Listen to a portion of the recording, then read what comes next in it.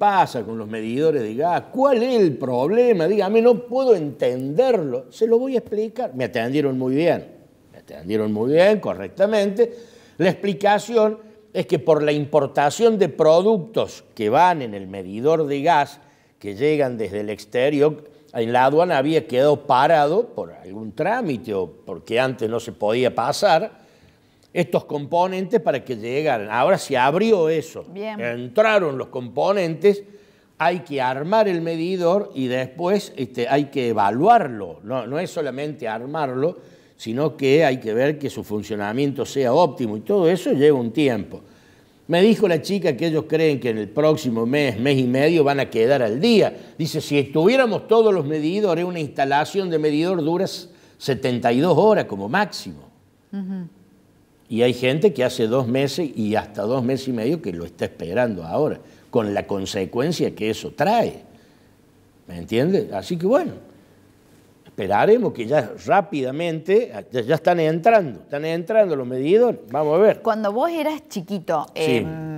¿Existía el gas natural donde vos vivías o todavía era gas envasado? ¿Te acordás? Yo recuerdo a mi mamá comprando garrafa, pero hasta que yo tuve 10 años, 11, después yo creo que ya vino el... En esos años donde es cada vez más frecuente que el gas llegue por red, sí. Por ende vos necesitas un medidor. ¿No pudimos desarrollar todos los componentes de un medidor en este país? No, se ve que no. No pudimos. No pudimos, por eso es que vienen de afuera. A vos te llama la atención. Yo no puedo creer que sigamos vendiendo el maní y comprando la garrapiñada. Porque vino Colón en la carabela, nos invadió, se llevó el oro, los tomates, la papa, y acá seguimos, o sea, ¿hace cuánto? Bueno, no quiero entrar en un relato con olor a naftalina, pero ¿por qué no damos un paso para adelante? Bueno, yo creo, no sé qué opinan ustedes, me parece que hacia ese rumbo quiere o pretende llegar el gobierno de Milei a dar un paso para adelante en muchas cosas. ¿Lo logrará? No lo sé. Yo no lo sé. Pero si algo no cambia alguna vez en este país para que lo que dice la señorita, no podemos hacer acá un medidor de gas, loco, con los cerebros que hay acá, con la gente que estudia en las universidades buenas que tenemos y todo lo demás, que hay que traer el componente de afuera. ¿Y cuál será? La verdad que no pregunte qué es un tornillo, qué es lo que es. ¿Cuál es el componente de afuera? No le pregunte, la verdad, mala mía.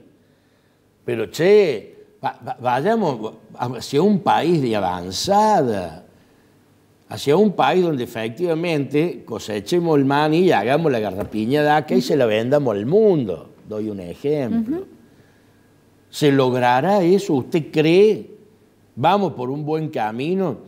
Hay muchos cambios que se avecinan, que van a pasar, cambios que van a pasar, que van a suceder, y que a lo mejor eso nos transporta hacia una ubicación de país más moderno. Ojalá que sea.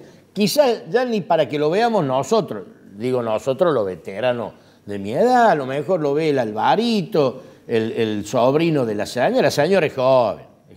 Mira, yo hasta los 94, 95, si ando bien y independiente, no me pienso morir, así que yo disculpe los que no me bancan mucho, yo hasta los 94, 95 le pego derecho. Mira vos.